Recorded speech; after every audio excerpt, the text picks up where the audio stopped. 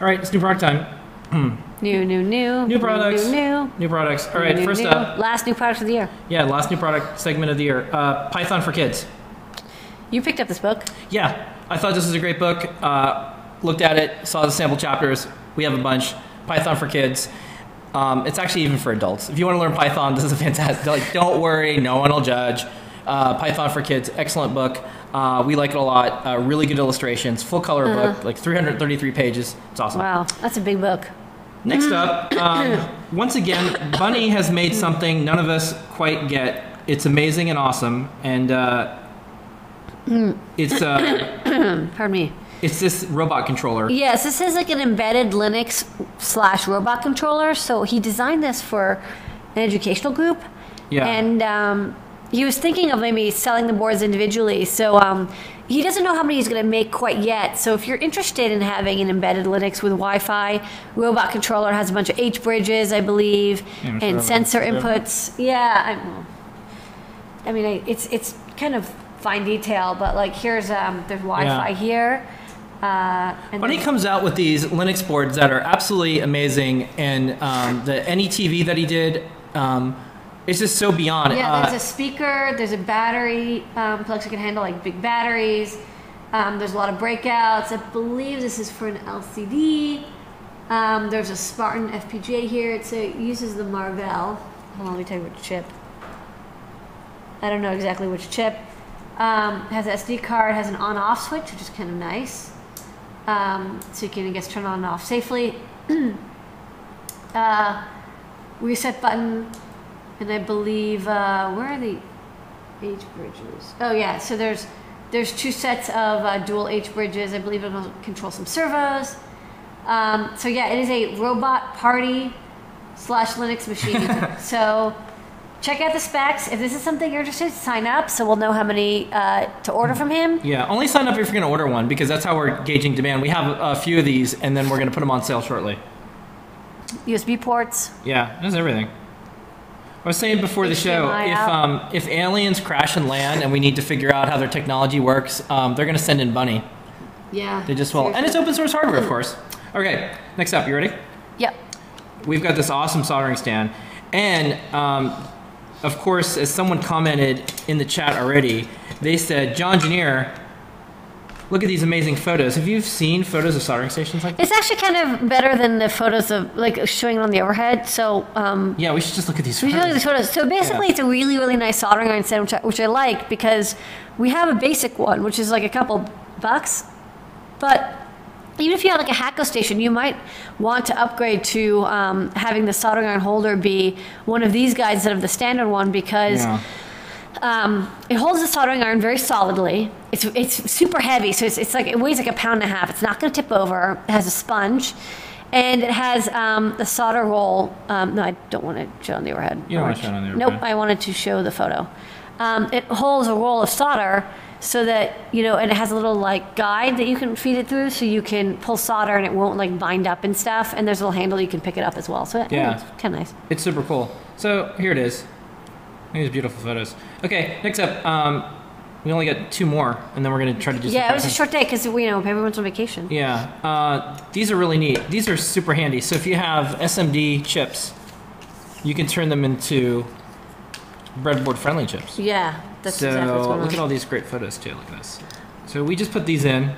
They come in a pack of 3. Yeah, I put in 3 because I want to make it worth it to, like you won't usually need more than one anyway. And what type of chips can you put on these, Lady Ada? Well, this one is for, well, that's not focused right. This one is for a TQFP44 or a QFN44. So it's 44-pin chip. And this one is for sort of a larger 10 millimeter, 10 millimeter by 10 millimeter chips. Wait, hold on, let me try to pick this up. So the chip can fit right over it. You can solder it in, and then you can put header in. And this one is a 0.7-inch spacing. And on that back is a QFN, a little tougher to solder, but we put a thermal pad in the middle, or a self-centering pad. Each pin is labeled with a number. It's kind of hard to see here, but you can see very clearly in the photos. And then we also have a version. And before, these used to be super expensive out there. Yeah, often they're really really expensive, and so I don't know exactly why. I mean, I know why. Because there was no other choice. Well, the PCBs only cost like $1 each, so there's no reason it should be. Yeah, like, but it should be like $6 per. No, they had a hostage market, and because people needed these, and there was like no one running boards or like servicing the market, they just overcharged. So we think better. If you get ones from DigiKey, they're like $20 somehow. Yeah. Anyways, so this one is 32 pin. And I work a lot with like little like Atmels and stuff, and so this is kind of a standard size for Atmel chips and stuff. So this is the 32 pin. So it fits diagonally, and this one is 0.6 inches, so it actually will fit into a socket. Also, if you want to use it in a socket, although it's a 32 pin socket. Lots of folks out there get sample chips, and they just don't have anything to put them on. They can now do that. Yeah. So this is also QFN on the back, 32 pin QFN. And then 32 pin QFP on the front, and then every pin is labeled still, and it's nice and it's solid and it's easy to use. And then we have like 20 more breakout designs that I have to send out, but we're starting with these two. I'll show them side by side. Okay. So we have more coming, and someone had a request to extend the pads. Well, you can extend the pads, but after a certain while, it becomes easier to bridge them. So there is, they're extended somewhat, but not, we try to make it reasonable so you can solder it with a fine pitched iron. But if the pads are too long, they are more likely to bridge, and also you can't fit it on a board. Could you paste and bake these? Yeah, you could do that. You could do that. Okay. You can drag solder them. Great. Okay. And then last product of 2012 here. You got a little breakup board. What'd you do here? This is a simple one. So this is sort of the sister. I can actually just talk about it because this photo is much better than the overhead. This is a sister to the other I2C based sensor, DC current sensor. This one is an analog output one. So instead of a digital output, it's not I2C or SPI or anything. It's actually an analog output. So it's a high side current sensor, and it can go up to 60 volts. And it's basically just an op-amp configuration with a current mirror and stuff. And then we have it rigged up so it goes through a 0.1 ohm resistor, which I thought was pretty reasonable. And it's so you can do up to 5 amps on this fairly about like 4.5 or something. You can go up to 5 continuous probably without any problems. And then the output is scaled voltage to the amperage, so it's 1 volt per amp. So if you're drawing an amp, the output will be like 1 volt above ground. So the nice thing is you can do high side sensing, but then the voltage is with respect to ground. This, it's like one of those things where it's like, well, why would that be useful? But then the next time you end up trying to do like a current sensing loop or like a feedback control system based on current, you'll realize how nice it is to be able to measure the current in the middle or the top, but have the voltage reference to ground. That's actually usually really hard to do. So this is an op amp that can handle up to 60 volts input, and has a differential input and does the right mirroring stuff to get the output the way you want. What's a good application? Where could you see this be used? Projects. Well, like one project is that I probably will end up using this is I have to make a constant current load.